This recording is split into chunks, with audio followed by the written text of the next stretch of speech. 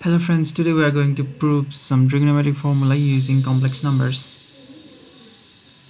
Basically, the two formula involves sin a plus b equals sin a cos b plus cos a sin b, and cos a plus b equals cos a cos b minus sin a sin b. By using trigonometry, we need to draw a figure and we need to relate the angles a and b. But by using complex numbers, the proof is quite easy. But before we proceed, you must have the basic concept of complex numbers and trigonometry. And we are going to use the famous equation of mathematics, that is e to the power I theta equals cos theta plus I sin theta, to prove the result. So this equation is analogous to equals to mc square, which is a popular formula in science. So let's get started.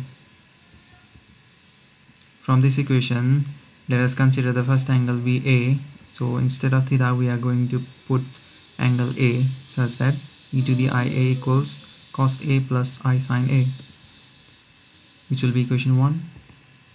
Then similarly, instead of A, we put another angle, that is B, and we put the same equation, so it will be equation number 2. Then we multiply equation 1 with 2 to get this result. This will be multiplied with this, and this whole expression will be multiplied with this whole expression. Now on simplification, using the law of indices, since the base is the same, so we are going to add the powers, that is e to the power IA plus IB. Then we open the brackets by multiplying the each terms with each term of the another term. So we will get cos A cos B plus cos A times I sin B plus I sin A times cos B plus I sin A times I sin B. And for the simplification, we can take I common here, that will be e to the I times A plus B. Then we are going to multiply I with I, since I squared is minus 1, so we get here minus 1.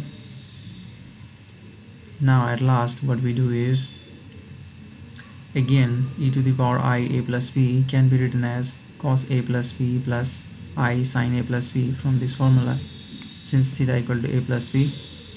So we will get this result in the left side, and on the right side we collect the real coefficients and the imaginary coefficients.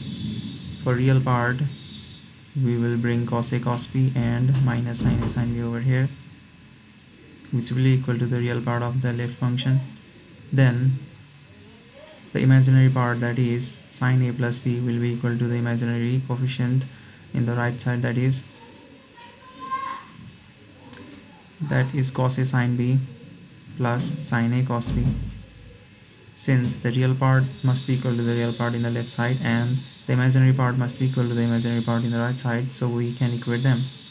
So equating the real part, we will get cos A plus B equal to cos A cos B minus sin A sin B, and sin A plus B equals to cos A cos sin B plus sin A cos B.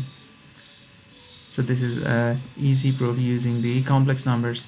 So you can also prove the result for cos A minus B and sin A minus B also. So hence proved. So thanks for watching.